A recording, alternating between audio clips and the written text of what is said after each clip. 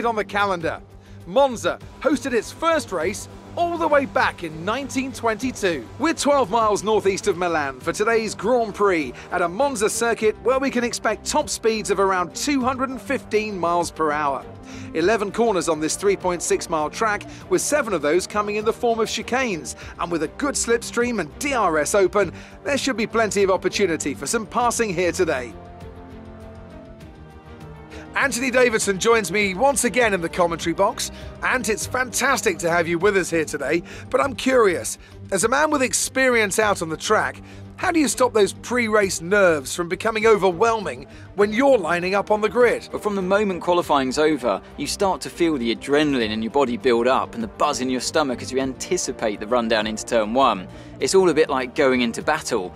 And the unknown situation makes you nervous. Those pre-race nerves are a good thing. The day you don't have them means that you don't care anymore. And of course you have to make sure that all the procedures are second nature to you, so that they're not taking up too much of your capacity.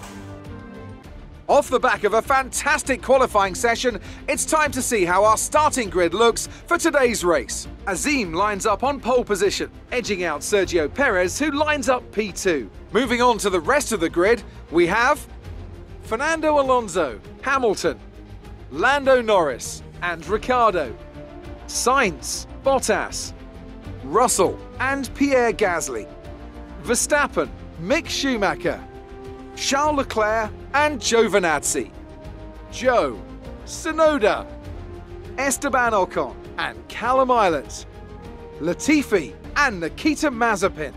That's it then, it's time to go racing as we head to trackside for today's race.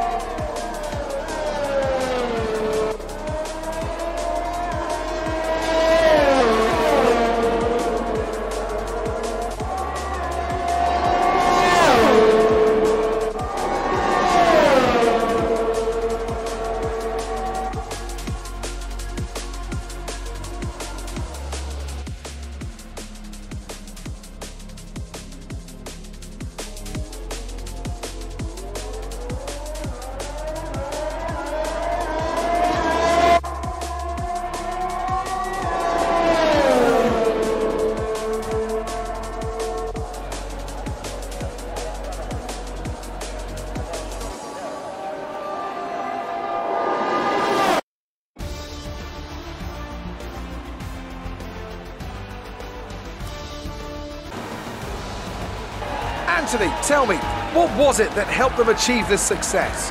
I feel like consistency was probably the key today. There's being quick, and then there's being quick lap after lap after lap. If you can do that, you can capitalise on other people's errors without making many of your own. And that's an approach that can push you a long way up the field.